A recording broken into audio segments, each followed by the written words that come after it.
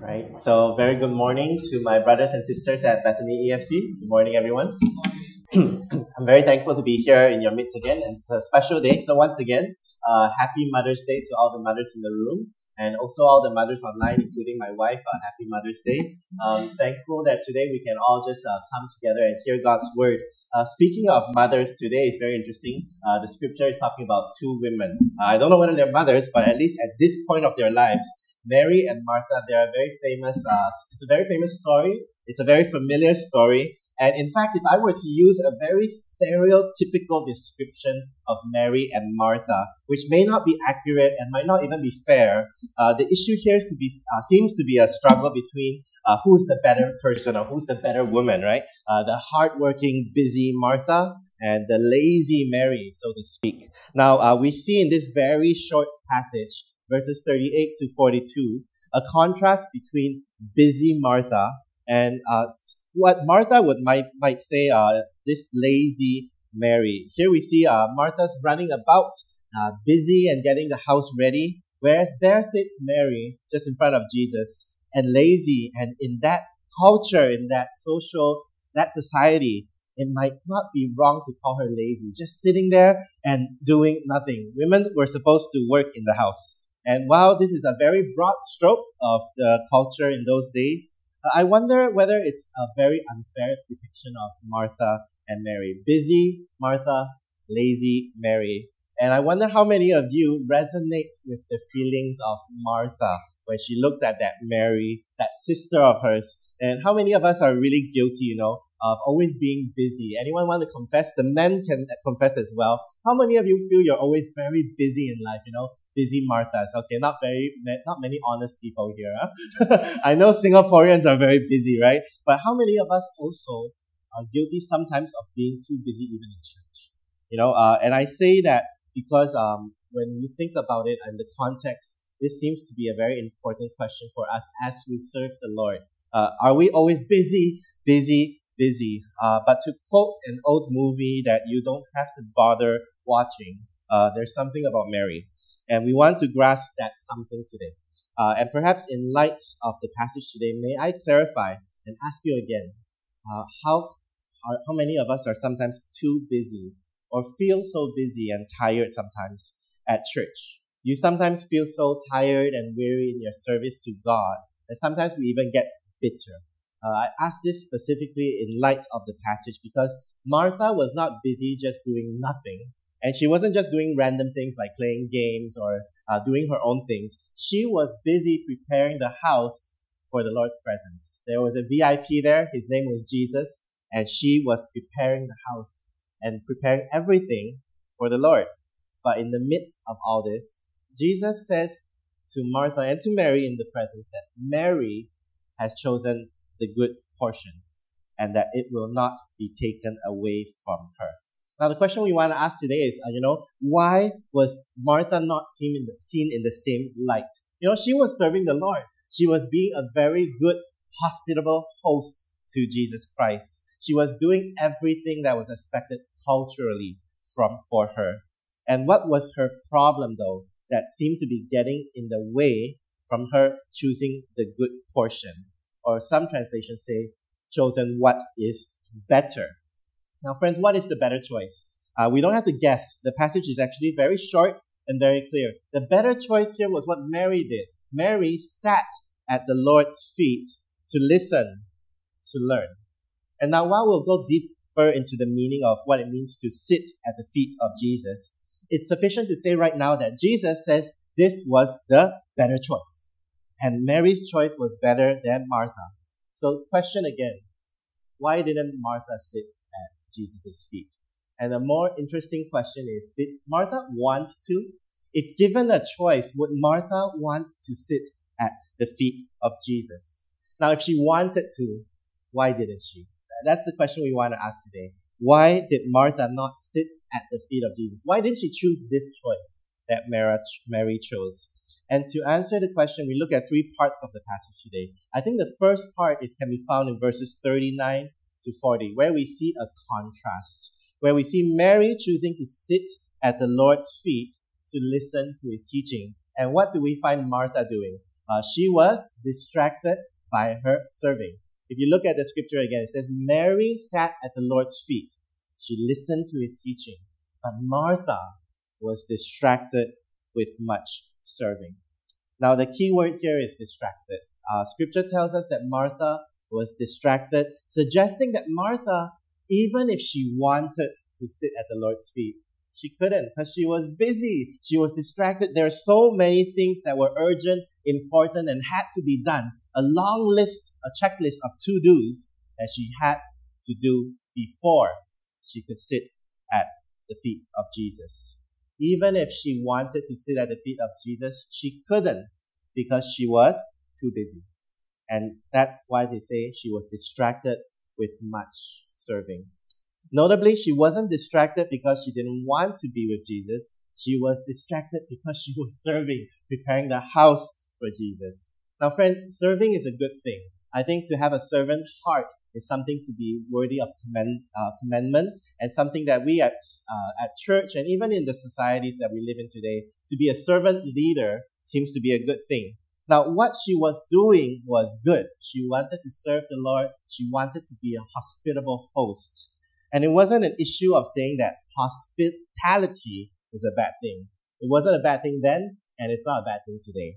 But sometimes, even when we're doing something that's good, even the good things that we have in mind in our lives sometimes can distract us from sitting at the feet of Jesus. Now, what are some good things that distract us today? It could literally be anything, right? It could be anything in our lives that distract us from coming before Jesus and sitting before Him to learn, to listen.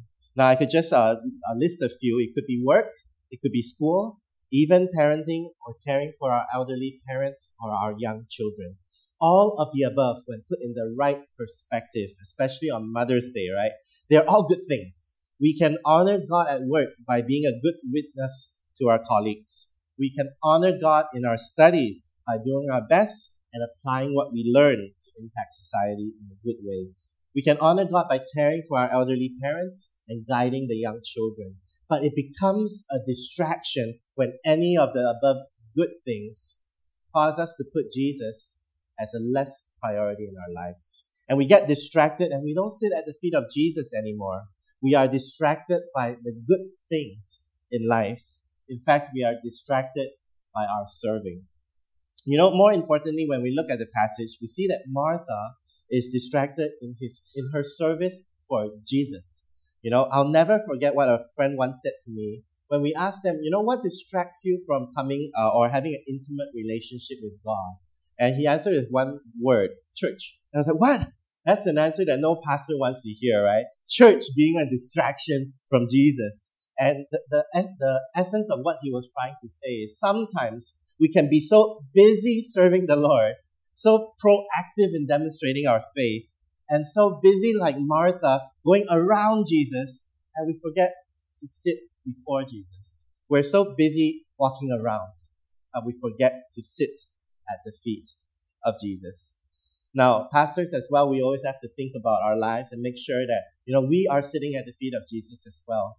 And lately I was looking back at my past few months, and some of you may know I'm a new director of a mission agency. In the midst of trying to get my agency known, the first thing I tried to do might not be the wisest of strategies, but I said yes to pretty much every sermon invitation that I could get. I wanted to go to as many churches as I could so that people would get to know about me and, more importantly, get to know about the mission work that we're doing because it's very meaningful and very important. But I still remember one week, Easter week, it's Easter weekend, Good Friday, all the way to Easter Sunday. I preached 5 times that weekend. And I still remember, Good Friday I preached. Saturday, my church, Jesus is risen one day early, so we preached on Saturday. And then on Sunday, I preached at 3 different churches. And then at the end of that, Jesus was risen. But I was lying flat, 操大 on my bed, right? I warned others not to be burnt out, but I myself was going through that dreaded burnout feeling. And when you're burnt out, even when you're serving the Lord, it's not a good feeling. In fact, you don't feel that close to the Lord. You feel, you start to question things and you go, God, what am I doing? And if there's any weekend, as a pastor, sometimes we think, I want to be busy for the Lord. We think, it will be Good Friday to Easter, If I want to burn for the Lord, that's the week to 操大. But it's a good intention, a bad implementation. I got burnt out. Jesus was risen, but I was lying on my bed. And the danger is we can be so busy for Jesus, but don't have time to fellowship for Him. I can be so busy preparing a sermon, I forget to be devotional in my life with Jesus. And that's a danger for all of us as well. As we serve the Lord, do we continue to be devotional in the way we walk with Him? So in the past few weeks, I've been very intentional to empty my schedule. I even took a 5-day break to go to JB, not just to eat, but to slow down and to reprioritize my life. Perhaps many of us in this room have been so busy, whether outside in society or even in church, that we need to take a pause and really smell one another. Are we having that 操大 smell in this room?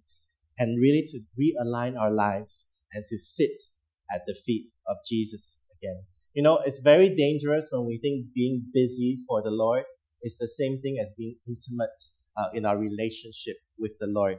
You can be so busy for the Lord, yet forget to walk with Him and sit at His feet daily. So friends, the danger of distractions is real. Sometimes in church, we also have to ask ourselves whether we just get busy or we really come before the Lord to seek Him in our prayer meetings, in our lives, and in our serving. Now, the answer is, how do we help ourselves to stay away from being overly distracted? We need to make spending time, sitting at the Lord's feet, a priority in our lives. This is different from just doing things for Him. We're talking about spending time with Him. And that could be through prayer, through worship, through fellowship, but not in a busy mentality. Friends, there will always be distractions in our life. But if our relationship with Christ truly matters, He has to be our priority. We have to make spending time sitting at the feet of Jesus a priority in our life. And that's a priority for everyone who wants to be a disciple of Jesus Christ. Now, it's clear that Martha's intentions were good. See, we don't doubt the busy people in our lives and say, they're just being busy for nothing. Sometimes they have good intentions. But Jesus was there. And what was more important, was it to serve Him or to sit at His feet? See, Martha got so distracted by everything she wanted to do for the Lord, she forgot to spend time to be with Him. Remember, friends, we're not human doers. We're called human beings. And I think a very important reminder is being with Jesus is what truly matters. And if our priorities aren't correct, we can serve Him and it becomes more important than being intimate and walking daily with Christ. And do you know what happens to servants who forget why they're serving? Do you know what happens to servants who don't spend time with the person whom they serve? They forget, and also they become bitter. They become angry. They become disappointed. And that's what happened here for Martha. See, Martha was a wonderful servant. In that culture, she would get an A+. She welcomed Jesus into her home, and she started getting busy for the Lord and started to prepare the house and the food for the Lord. But here was Mary sitting at the feet of Jesus, doing, according to Martha, nothing, right? She was doing her best, Martha, to prepare the home for this VIP, and there was Martha sitting there doing nothing. And the old saying goes, right? Don't just sit there. What do we say? Do something. That's probably like Martha's inner thoughts at that moment, Mary, don't just sit there. Get up. Do something. And that's exactly what Martha said to Jesus, right? Martha said to Jesus, Jesus, Lord, why do you not care that my sister has left me to serve alone? Tell her to help me. You see, it's very obvious that Martha is not comfortable with what Mary is doing because she could use another helper in the kitchen. She requests Jesus to be on her side. So he says, Jesus, Lord, don't you care? My sister is doing nothing. She's just sitting here. Can you get her to stand up? Stop being so lazy and help me out. And I almost expect Martha to think Jesus will reply, going, oh yeah, Martha, you're absolutely right. Mary, go and help her first, we can chat later, And that would be the cultural expectation at that time, perhaps, that women should be busy getting ready for the guests. But Jesus does not respond exactly that way, does he?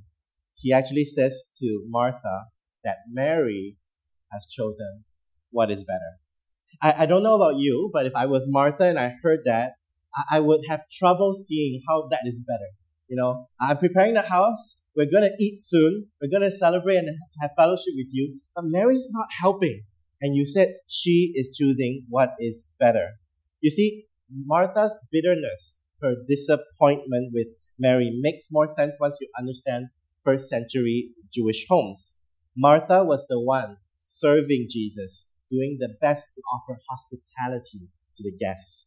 Socially, culturally, Martha was right. Mary was doing nothing. She was sitting there, not helping to serve the guests. She was just sitting at his feet. And to Martha, that was not just laziness, but culturally inappropriate. How could you not serve the guests? How could you just sit there while I'm busy in the kitchen? So, if we were to be honest today, even in our culture, there's a lot of unspoken expectations, even for believers today, right? What's a good Christian in the 21st century? Come to church, serve in the church. If you're the powerful and, the very adamant good disciples, you will join prayer meetings and you will join the committees, There's a lot of unexpected expectations today in church. To be honest, some are spoken, some are not spoken. Recently, I had to go and help my wife go shopping for a dress because I'm going to have my ordination service in a few weeks. So my wife and I were going to buy a dress. It seems like a simple task, right? And we went out and I said, how about this one? And she's like, no, cannot. And then she looks at one more and she goes, how about this one? I said, cannot. And you know what was our struggle? We all looked at the dress and we're like, this is not what a pastor's wife would wear, This is not simu material, and we're thinking in our hearts like, what is it that we can wear that people will look, oh, this is pastor's wife. Prim and proper, and that's the kind of holy but appropriate kind of dress that simu or a pastor's wife would wear. See, there's a lot of unspoken expectations in our life. In fact, I also had unspoken expectations as I served the Lord. If I'm serving, I expect you to serve just as hard as I am. I remember a time when I was in Canada, I was the chairman of the fellowship. And we were going to get ready for about 40 people to come into a room for fellowship. And in about 30 minutes, it's going to start. And so there I was, stacking chairs, making the circle of chairs for the fellowship, right? And getting ready the room. And my co-chairman, my vice chair, she was just standing there and laughing and talking to the members. And I was looking at her and, I was making more noise as I put down the chairs, making it more obvious that I was preparing the room. And I don't know whether it was my look or my face, but she obviously knew I was unhappy and came over. But rather than help me, do you know what she said to me? She looked at me and said, "Oh, Martha, Martha, why are you so busy?" Oh, to say that my blood boiled is an understatement, right? This so-called Martha is busy preparing the room so that everyone can be happy later when we have fellowship. This busy bee was doing what was right as a leader. Servant leaders should serve, and here was lazy Mary doing nothing but laughing and having fun with all the other believers. And so I was standing there and really upset because from my perspective, this lazy Mary was doing nothing. And yes, indeed, at that moment, I was disappointed with her. In fact, first century readers would look at this passage and be disappointed with Mary. They would look at that and say, Martha is doing the better thing. Martha chose the better choice. She was being a good female Jewish host. Mary was not. But here was Jesus challenging the social and cultural norms by saying that Mary had chosen what is better. She had done the better choice. Now, don't misunderstand this passage. It's not saying that sitting down and doing nothing is better than working hard or being a good host. This is not the point of the passage. And in fact, it's not even a rebuke of Martha. It's saying that what Mary chose was better. And simply here, the lesson is, when she chose the good portion or what is better, the lesson is choosing between what is good and what is even better. There are a lot of good things in life. Martha was doing one of those good things in life. But sometimes we have to have the wisdom and the discernment to choose between what is simply good and what is better. And remember that story of my anger in Canada? When I was scolding that lazy Mary? As I reflected on that, she chose something that was better as well. Because I was preparing the room so that everyone would be happy. But I was so angry, right? And they were happy, they were having fellowship, the members were coming in, many whom were non-believers, and she was welcoming them. She was talking to the people while I was busy with chairs. Which one is better? So a lot of times, we have to choose between what is good and what is better. And lastly, as Jesus talks to Martha, Jesus does not actually rebuke her. He actually lovingly responds to Martha, if you realize that. See, Jesus realizes that she is distressed by many things, but these are things that actually matter less because she's choosing what is good. But Jesus is trying to show her that there is something better. Now, how does Jesus respond to Martha's request? Lord, ask Mary to get up. Ask her to help me. How does he respond? He responds by saying, Martha, Martha, you are anxious and troubled about many things. When I first heard this passage, when I first read it, I always felt that Martha, Martha was one of those, Martha, Martha, that kind of mentality. And so Jesus was rebuking her, looking down on Martha, and rejecting and scolding Martha, which is also why I was so angry when my friend called me Martha, So my blood boiled because these same words were spoken to me. But in the original context of Luke, Martha, Martha is used in a loving and an endearing and tender way. And why I say that is we see in Luke chapter 6, verse 46, Jesus says, why do you call me Lord, Lord? So that was obviously not a rebuke, right? They were calling him Lord, Lord out of love, out of respect. Chapter 8, the same thing. They say, Master, Master, chapter 8, verse 24. And in the most obvious one, perhaps, is in Luke chapter 13, when Jesus says to the people of Israel, Oh, Jerusalem, Jerusalem. It's not rebuke. It's love, care, concern. Ultimately, he's saying to Martha, I care deeply about you, and my concern is this. You care about things. You're anxious. You're distressed. You're troubled about things that matter less. You're worried about things that don't truly matter. But Mary has chosen the better option. See, Jesus was not actually rebuking her activity, what she was doing. Jesus was telling her, look, your attitude is wrong. You shouldn't be worried about all this. You shouldn't be concerned about these things that matter less. She was always busy, always anxious, always distressed because of things that mattered less. To her, these things were necessary. To her, to be busy was to be responsible. To fill our schedules, brothers and sisters, from 6 a.m. to 10 p.m.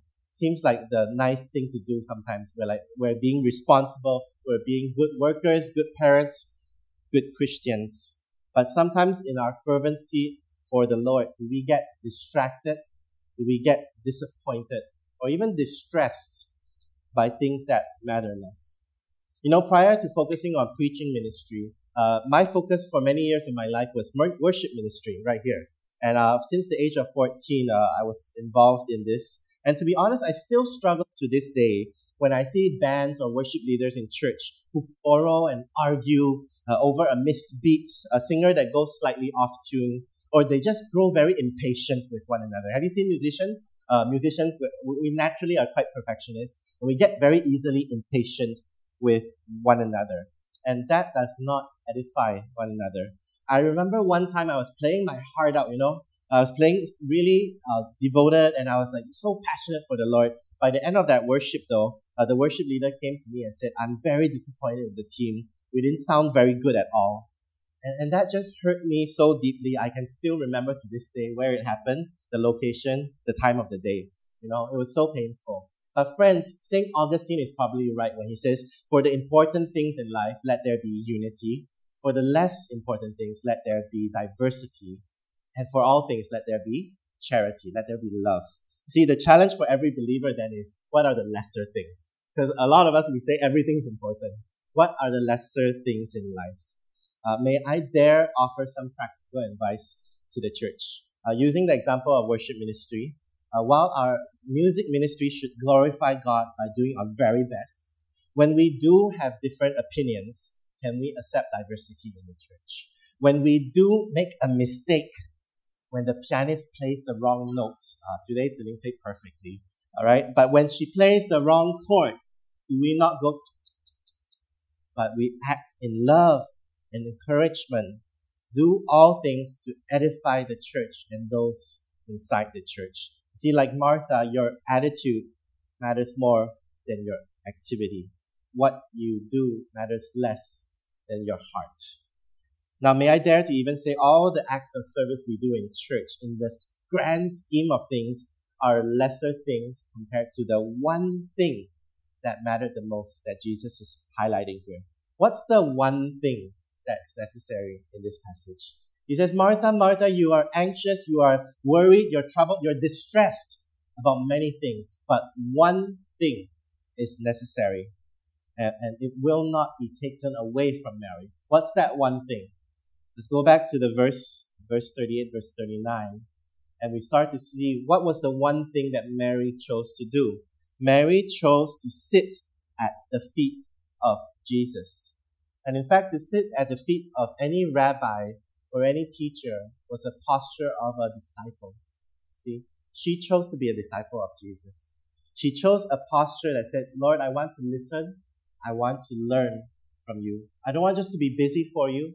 I want to hear what you have to say to me. See, disciples were the ones who typically sat at the feet of rabbis, of teachers. And while most rabbis only had male disciples, on Mother's Day, isn't it such a great reminder that women were welcomed at the feet of Jesus.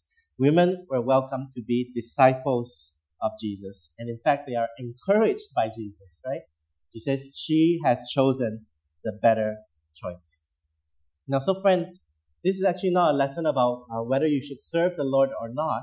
This is a lesson that all are welcome to be disciples of Jesus Christ. And that is the one thing that Jesus is welcoming you and me to do. To sit at the feet of Jesus as his disciple. To listen, to learn. Now, to do that, I think we can look back at what we learned today. There's three important reminders about discipleship. The first is we need to get our priorities right. You know, rather than get distracted, to get distressed by many things in life, Jesus' invitation is this: come and sit at the feet of Jesus. I once heard it said, and I totally agree, that Rick Warren's book, Purpose Driven Life, is not a very good title for Singaporeans because we're already very driven, you know. So, we don't need purpose-driven life. We need purpose-directed life. We need purpose, and we need direction, and we need to sit at the feet of Jesus to get that direction. And this life of ours, of me and you, we need to get our priorities straight. We need to make sitting at the feet of Jesus the one thing. You know, there's a book that I quite like. It says, Too Busy Not to Pray. You know, when we're so busy, do we forego church activities that really matter? Like prayer? Like reading God's Word? Or do we realize that the one thing we need to do is to listen, to learn, to sit at the feet of Jesus? That's the priority you need to do. You need to realign your life so that Jesus is your priority. Now, we also need to discern between what is good and what is better. Friends, this needs a lot of wisdom. It needs counsel. Sometimes you need outside perspective as well. That what is good sometimes is not what is best. And we need the wisdom of the Lord to realize that what the conclusion of this passage is not bad Martha, good Mary. And it's not hardworking Martha, lazy Mary. But that Mary chose the better choice. We need to discern between what is good and what is better. Which leads us to the final conclusion. We need to have a posture of a disciple. We need to embrace that in our lives. You see, there's that image here. That image, I hope you will take that home with you. Image of Martha being so busy running around the house. And here Mary's just sitting there, enjoying life, right? She's just enjoying Jesus speaking to her. And that image, I don't know about you, but Martha gives me, high blood pressure. but Mary just calms me down. You know, Mary's sitting at the Lord's feet, listening and learning. And Jesus welcomes all of us who are burdened, who are heavy laden, to come to Him. You see, to sit at the feet of Jesus is another way of saying, I want to be a disciple of Jesus. I want to listen. I want to learn. It's a picture of unhurried time before the Lord. A posture of humility before the Lord. How many of us, our posture today is that of a listener, of humility. And no, I don't mean you need to go and change your posture by going to a chiropractor. And more importantly, you need to come before the Lord to receive, to listen, to wait upon the Lord, just like Mary. I wonder how many of us today we're really sitting, we're receiving, we're learning.